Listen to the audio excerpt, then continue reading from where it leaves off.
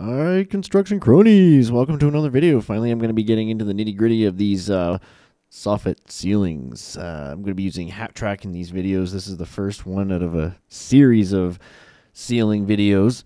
Right now, what I'm doing is we got to do bulkheads here. Anywhere where the ceiling's going to be cut off, right? I got to do a bulkhead so that we have something to tie into, right?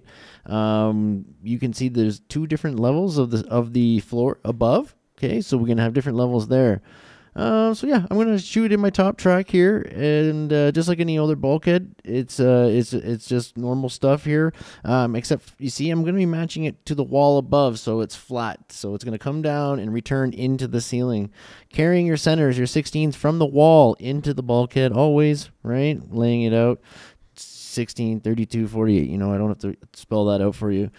So yeah, I always usually put 2 shots in the bottom of my studs on the iron there, and I screw it in like to the top track eventually. Like I put a screw in every part of the track. Get my bulkhead level. I pick somewhere in the center in something this size. It's not very big, right? And get it all level and straight and square everything. You know, I'm squaring the tops, the studs, the track. Everything's getting perfectly square. You know, so nothing special. It's a bulkhead, guys. Just get your bulkheads done, and then you can start angling it out for the perimeter, right? Angling your perimeters out. But right here, because the drop. That second drop, it's not level. We dropped the bulkhead there so that we could, this is the 2-inch offset, okay? I just want to point that out. So we dropped that bulkhead there so that we could make sure the ceiling didn't have a hump or a bump in it, right? And that's our bracing run.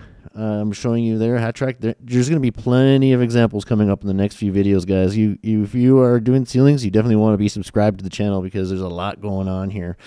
So this is super tight. You can see we're not screwing it into this floor joist at the end. We're just letting it hang and we're screwing it into the angle.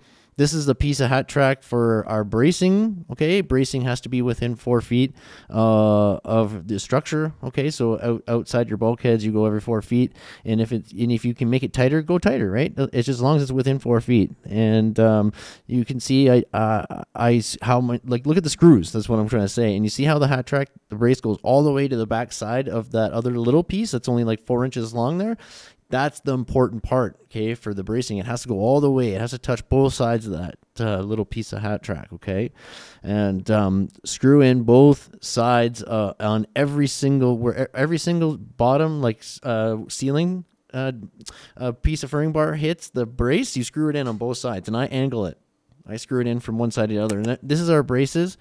Okay, always put screws in the bottom of the brace so that the ceiling doesn't drop on you. Okay, you don't have to put them in the top one, just on the bottom, right? And then you clamp, you screw your brace in, you clamp it till your ceiling's your 2-inch offset. Yeah, I got cut off before, but yeah, I did the 2-inch offset there so that's how I don't do it right at ceiling height because the metal will be in the way. So you do a nice 2-inch offset.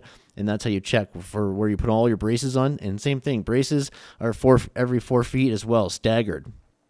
Okay, so and it's up to you how many screws you need. You know, I put 1 to 2 in the top and 1 in the bottom. You know, sometimes I put a couple extra screws if I need to raise it or suck it in a little bit or something. You know, but there you go. There it is, guys. Make sure you're subscribed because this is the first out of a bunch of videos. I think I got 4 more coming.